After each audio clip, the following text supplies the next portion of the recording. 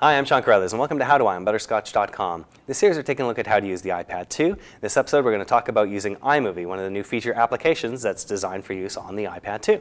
Now, if you're a Mac user, you may already be familiar with the iMovie name. It's a software package on the Macintosh that allows you to edit together movies using clips that you bring in from video cameras. Now, with the addition of cameras onto the iPad 2 itself, it actually makes it an all-in-one device. You can actually shoot and edit on this using iMovie. Now, iMovie doesn't actually come with the iPad 2. You'll have to actually add that in. So you'll do a search for it on the App Store, and it'll cost you $4.99 to add it in.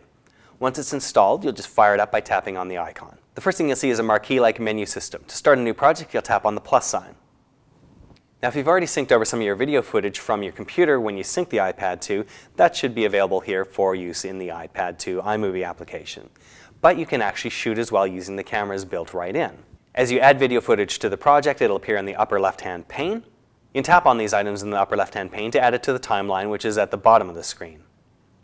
You can use your finger to swipe along the timeline at the bottom of the screen. As you do that, you'll see the video changing in the upper right-hand pane, which is your preview window. To shoot a video right from within iMovie, tap on the camera icon. Then press the record button to start the recording. Shoot the video you want to shoot, and then when you're done, press the record button again. If you're happy with the video just shot, click Use to use that video. It's then put directly into your timeline. Now, when you tap on one of the video clips in the timeline at the bottom, little handles will appear above the video clip. You can actually tap on one of these with your finger and shorten the clip to just the section you want. This means you don't actually have to use absolutely every bit of video that you shot. You can actually edit it. Now, if you have a lot of video in the timeline at the bottom, you can actually change the scale of your timeline by using the pinch zoom functionality. Now, if there's a clip in the timeline that you want to remove entirely, you can tap and hold it and then drag it up out, and you'll see a little puff of smoke as it disappears from your timeline. Now, if you have more than one clip in the timeline, you'll see a little transition icon between those two clips, and this will indicate how they'll transition from one to the other when it runs between the two in the final version of the video.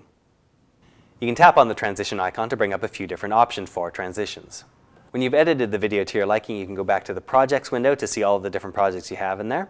And then if you want, you can start a new project, or you can share the one you've just created with your friends using the share icon, or you can import other footage from iTunes if you want. You can use the share icon here to send the entire project that you've been working on over to your computer, and you can share that again with other iPads, or if you're on a Mac, you can share that in iMovie on the computer itself. Now, we're going to take a better look at iMovie and a full series on this on how to use iMovie, including everything you need to know on how to make it work. This is just a broad overview of it. You can check out the other parts in this series about other ways that you can use the iPad 2. You can check out the show notes for this part and the other parts in the series at butterscotch.com.